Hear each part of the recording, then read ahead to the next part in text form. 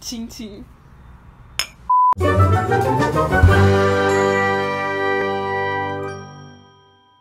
Eu sou a Luiza.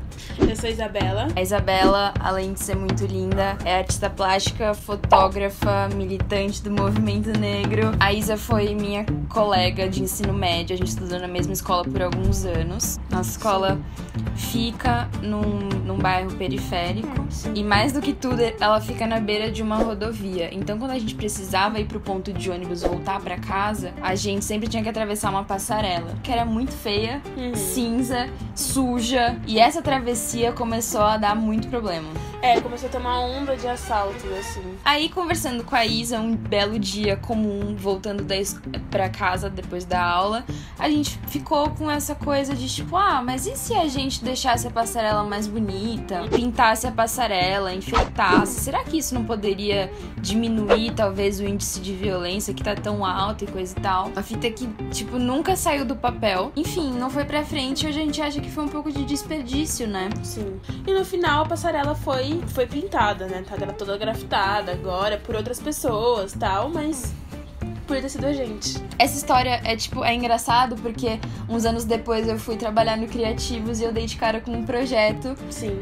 Que foi inscrito no Desafio de 2016, que é basicamente a mesma coisa. O projeto chama Para Além dos Muros da Escola.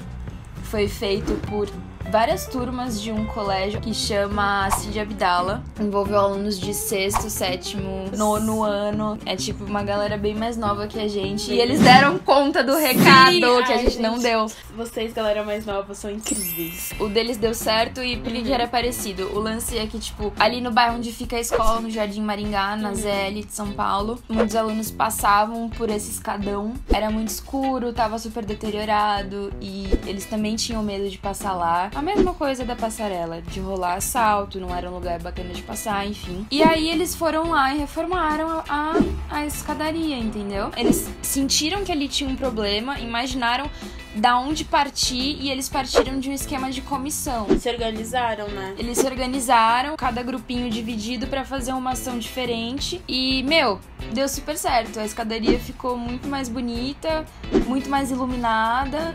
E fora que foi feito por uma demanda dos alunos, não dependeu de ninguém, né?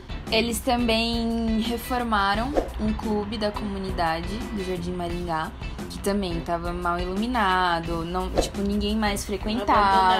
E passou a ser reabitado, não virou mais aquele espaço fantasma no meio do bairro. Passaram a trazer algumas atividades da escola pra serem realizadas no clube. Então, por isso que, para além dos muros da escola. Faz sentido. Sim, então, festa junina passou a ser lá, eles passaram até algumas aulas lá. Ocupar esse lugar. Ocupar um espaço público feito para isso.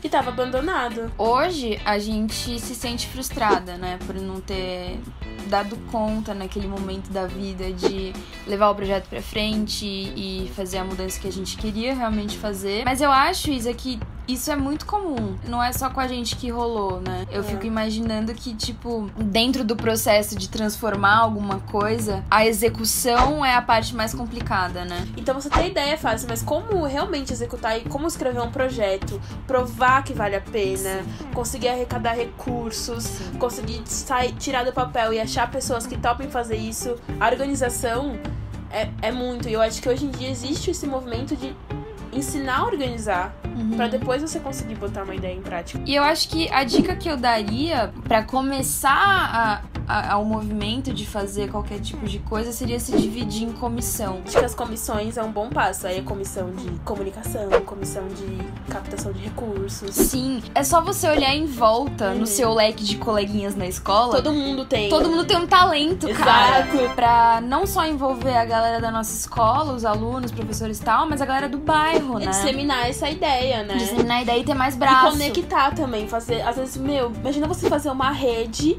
de pessoas que querem intervir no bairro. Sim! Faça isso! Gente, façam isso. Tem uma frase que é de um dos estudantes do projeto, que chama Christian Sinatório, e a frase é: porque aprender não é só ficar ali dentro de uma sala 4 horas por dia, escrevendo. A gente tem que ter uma visão mais ampliada do que é o mundo.